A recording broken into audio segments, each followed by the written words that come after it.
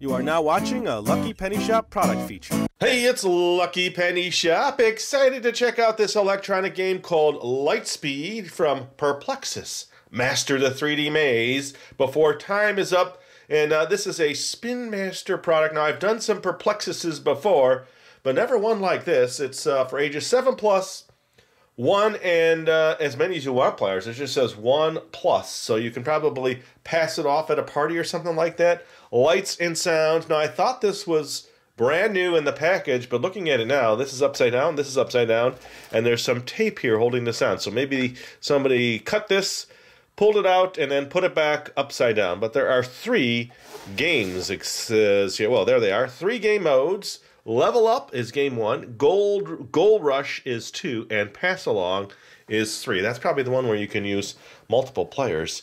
It's the twisting, turning, 360-degree maze race with music and lights. It looks pretty cool. It does require batteries, so maybe there was some in there originally. I don't know. Start here, which would be reversed. Oh, wait, so where is 1? There's 3. There is 2. 1 is right here. So try me. That's upside down. Try me. Start here. And then it goes around the box, giving you the different little steps. All right, so what do we have to do? Well, let us just see. Let us see if this tape is holding, what this tape is holding on. You just never know when you find something like this. Secondhand, I didn't notice. Okay, yes, so someone had actually retaped it. It's kind of like something I would do. And there's that. Let me see. Oh, and it's marked up here, so it has issues. It looks like there's batteries in there. I hope they're not... Oh, okay. I need to get the instructions out. Oh, it wants to play. All right, here we go. So let's do this. Looks like the batteries are solid. They're still working. There's the bottom of the box. Let's see. What year was this from? Okay, I don't see a year. Important information. No. How about down here? Is there a year here? Spin Master, all rights reserved. Oh, I like the sounds. I don't see a year. Why do they do this? It's probably on there, I just missed it. Or it's always usually on the instructions. Okay. So there's the instruction sheet, the little card. Let's see. Okay, yeah, Thanks for the information, but it's not there. That's one language. Let's move that out of the way. Here's the other language. Ooh, wait, what is that? Trademark, blank and blank, hard to read, impossible to see. All right. 3 batteries. It looks like it's working, so... I don't know what to do, actually. Overview. Race to master the 3D challenges before your time is up. Includes 3 game modes that increase in difficulty for perfecting your skills in mastering the maze. Before you play, the game unit has a tab on the back by the battery door that will need to be removed before play. See battery installation diagram. Remove the Try Me sticker from the unit to access on-mode game mode. So actually somebody moved it. We'll just leave it. It doesn't seem like it's going to bother us. Press the on mode button to power the unit on. Press the on mode button to cycle through 3 games. Okay. Oh, wait. Looks like there's something... Other buttons somewhere. Let's see. It's showing... Oh, something here? In the diagram? No. What is it showing me? Oh, that is called the game mode and color indicator. That's the center. There's like a little area there. The start space is to the left. The purple goal, the green goal, the yellow goal, and the blue goal. And there's also another start space over there. Hold the on mode button for 2 seconds, then press the on mode button to change the volume.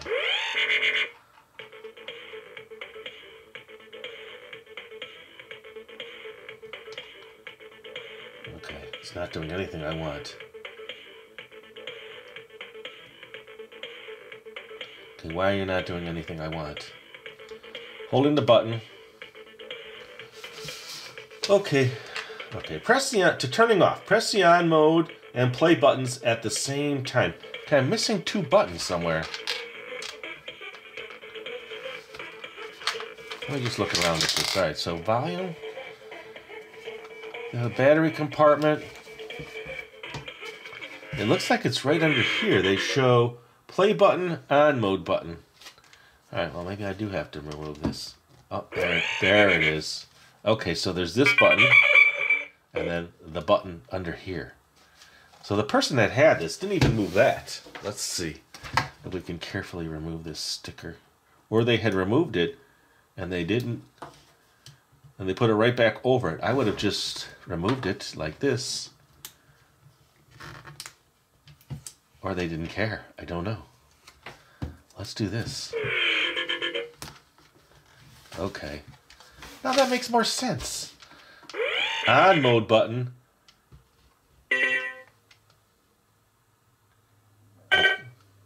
Okay, so now we're getting somewhere.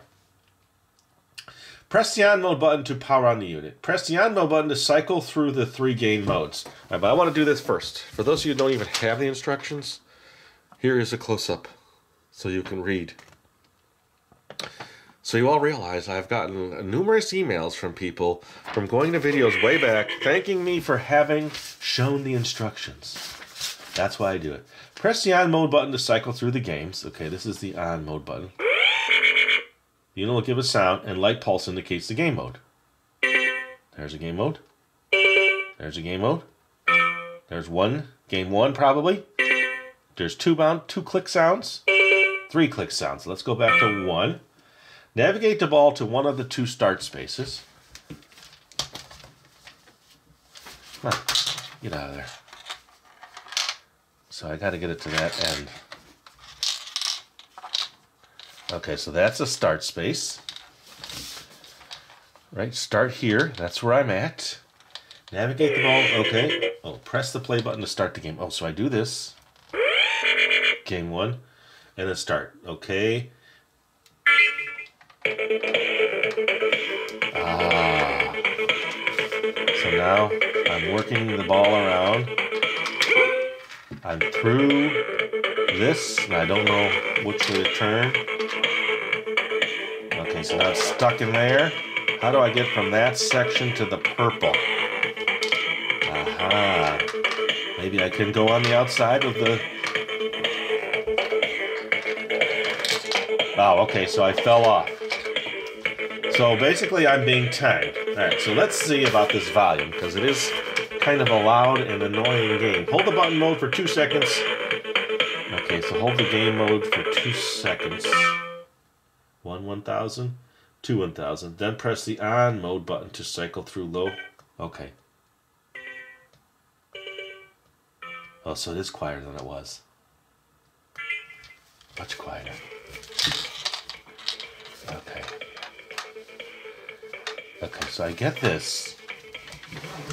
Okay, so you don't want to move too fast. You don't want to move too aggressively. All right, let me do this. I'm going to reset the camera up. Maybe turn down some of the lights. And then I'm going to try this again. Do not play in direct sunlight. The sun's rays interfere with detection capabilities. All right, I'll be back. Okay, I am back. I did see... Wait, where's my start? There's barely any information online about this. And because I was confused, like, if the ball falls off the track, what happens? There's nothing in the instructions about, well, why not just make it fall off the track? I don't get it. If it falls off the track, does that mean you keep going to your next mission? All right, because I really didn't go into the color changes. Each of these colors, here, I'll show you. You turn it on. We're doing game 1. This is the color you need to get to first. So when you get to that color, here, I got the ball in the start position. It's going to say the next color. It's going to show you the next color, right? So now I have to get to blue. Well, to get to blue, I haven't really learned how to do that yet. So do you have to go all the way around? Yes, okay. So now I need to get to green again, so just go back.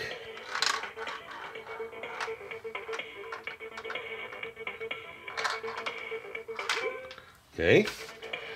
Now I need to get to purple. Now, how do I get to purple? I probably have to go through now.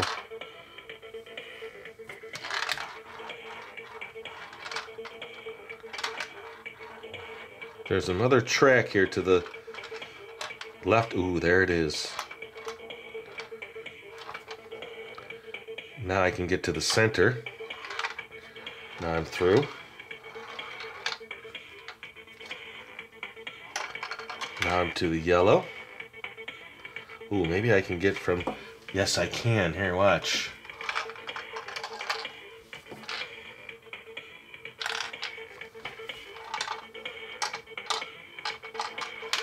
Now I'm in the purple. Now I've got to get to the yellow. I should be able to come through the same way I just left.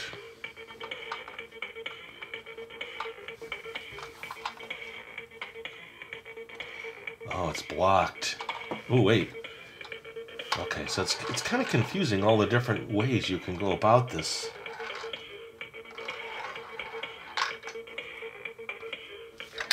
Oh, see, it dropped. Now what happens?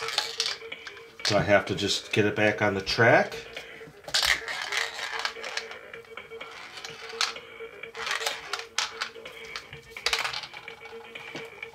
Does that count? Is that part of the game? Okay, back to the purple. Okay. Ah, now it dropped. That do is probably telling me time is running out. Ooh, I got to the purple. All right. I see how that's working now. Hold on a second. Okay, so that's back to the yellow. I don't think I'm going to get back to the yellow. I had to take a little break there. See, why wouldn't you just do that? I'm guessing when the ball falls out, the game is over. What do you think? It's not very clear. Now to blue. Now I have to switch sides to get the blue. I got to get to the middle. It's hard to see.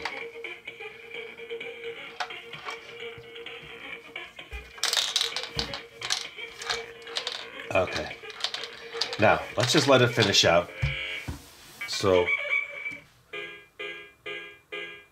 6, 7, 8, 7 beeps. That's how you figure out the score. It's very confusing as well. Let's see, how to figure out the score.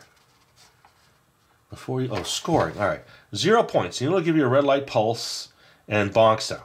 1 or more points, 1s are short white light and sounds. So I had 7 short lights and sounds. 10s are a longer white light and sound. Example, a score of 23 would be 2 long pulses and 3 short pulses. New high scores. The new high score is achieved after playing game. A high score victory sound will be played before the sound is announced.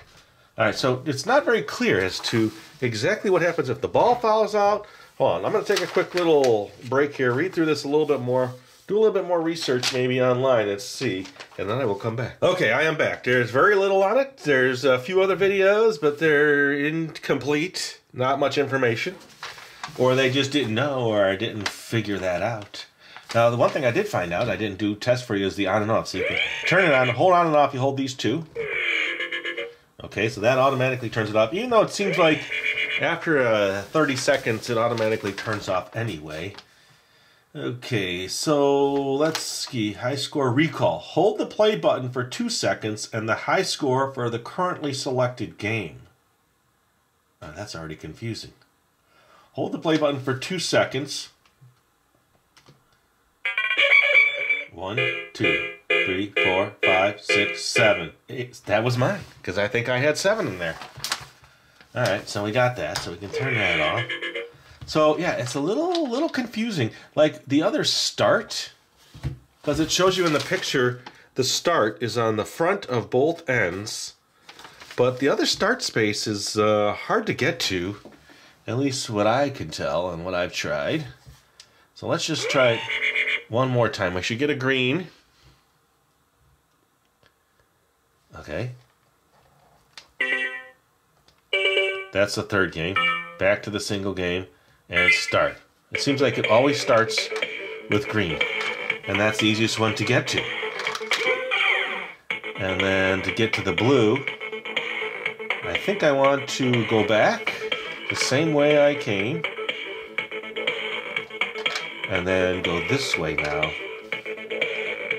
Can I do that right? Let's see. No, that's going to take me to the center. Okay, so it just dropped again. So I find that extremely confusing. Because you could just drop it and go to the blue, and now you're in the blue. Now back to the green. Dropped again. And I'm not making it drop. It's just hard to know exactly which way to twist.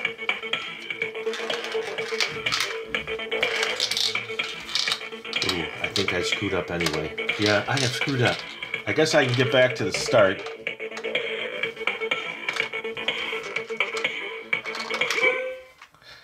Okay, I think that's enough. I'm struggling with this one just a little bit. There's almost no information as to what happens if the ball drops. Do you not pass it? Do you continue on? Do you not continue on?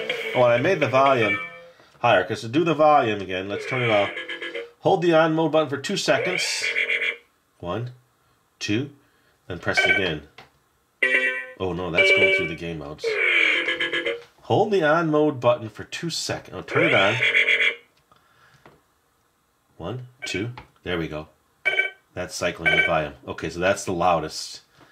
And that's why you hear it now at its loudest level. So it is pretty loud. All right, I think we've covered it. I've shown the booklets. Let's just give it one more sweep, just to be safe. There, full page in the bright light, because I think I was out of the bright light on the last one.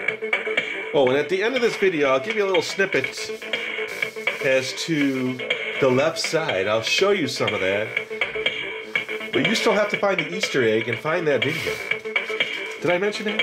Either way, thanks for watching. Later. Okay, so let's just say you're looking to your left. Now, I'm sure none of you have what I have to your left, but this is what I'm faced with. This is just some of the stuff I have not shown on video, and some of the stuff that is part of a series that I never officially completed. So you'll see the Easy Bake Ovens there. Those are the two that I've used the most. There's the brownie and cookie bake set. On top of that, never shown on video. The slime sets, I've done 2 or 3 of them. There was one I did not do, so I thought, well, someday I'll finish. On that same level, there are the 3 Play-Doh sets. One is My Little Pony, one is a Magical Designs Palace, and then the Burger Builder, and above that's a couple games.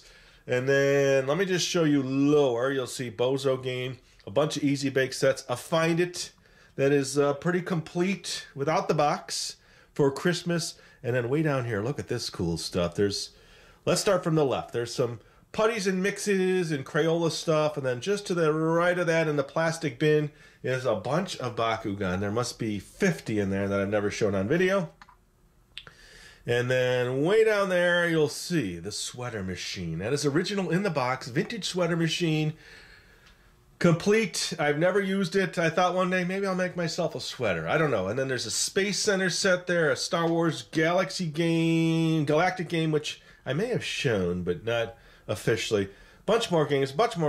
So then you're looking up, and you're saying to yourself, all right, what can you put on this video to kind of make the video a little more fun? Oh, there we go. Look at that. To the left, there are 3 little M&M dispensers. Picked them up at I think it was an antique store. They were really cheap, or a thrift store. Maybe it was a thrift store. But on that level, you'll see the cool magic maker, marker maker. I'm not sure what that one is. The pottery wheel. There's a bubble machine I've never done. There is the cords that go to my lights and system all on the top right. There's the ice cream mixing set, the Cold Stone, which I've shown, the box. The Junior Planetarium I've shown, but never made a video. There's 3 or 4 different magic items. A Johnson & Johnson thingamajiggy, and an XOXO. I don't know what that is. A cool looking toy.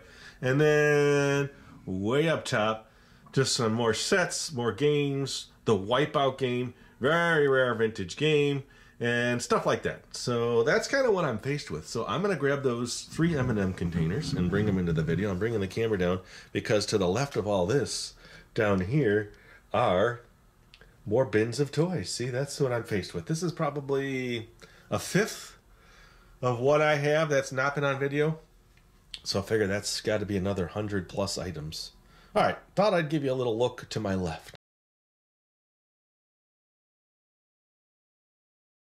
If you're looking for the item you just saw in the video, click here. Watch more videos by clicking here. Don't forget to share on social media and give a thumbs up. Hey, LPS Dave.